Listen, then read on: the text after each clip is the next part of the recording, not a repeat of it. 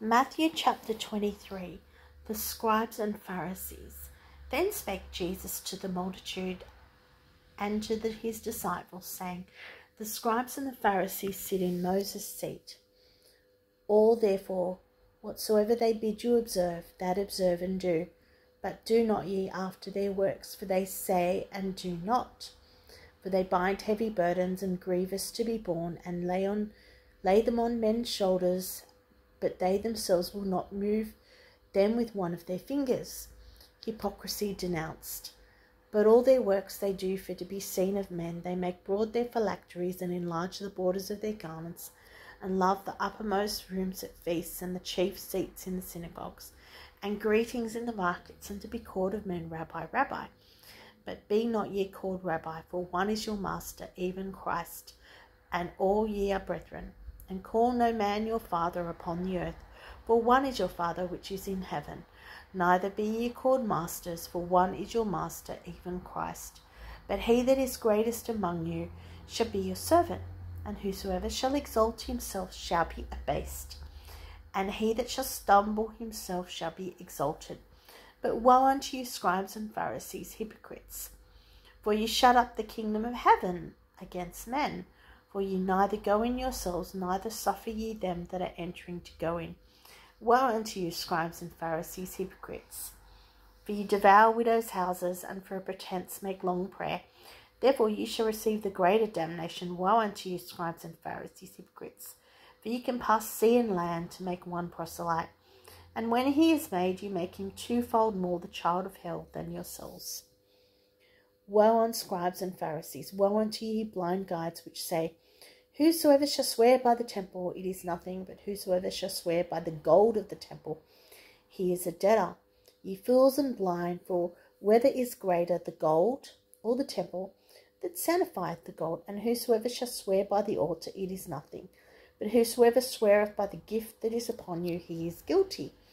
Ye fools and blind, for whether is greater, the gift or the altar that sanctifieth the gift? Whosoever therefore shall swear by the altar, sweareth by it, and by all things thereon. And whoso shall swear by the temple, sweareth by it, and by him that dwelleth therein. And he that shall swear by heaven, sweareth by the throne of God, by him that sitteth thereon. Woe unto you, scribes and Pharisees, hypocrites! For ye pay tithe of mint and anise, and cumin, and have omitted the weightier matters of the law, judgment, mercy, and faith. These ye ought to have done, and not to leave the other undone. Ye blind guides, which strain at a gnat, and swallow a camel. Woe unto you, scribes and Pharisees, hypocrites! For ye make clean the outside of the cup and of the platter, but within are full of extortion and excess.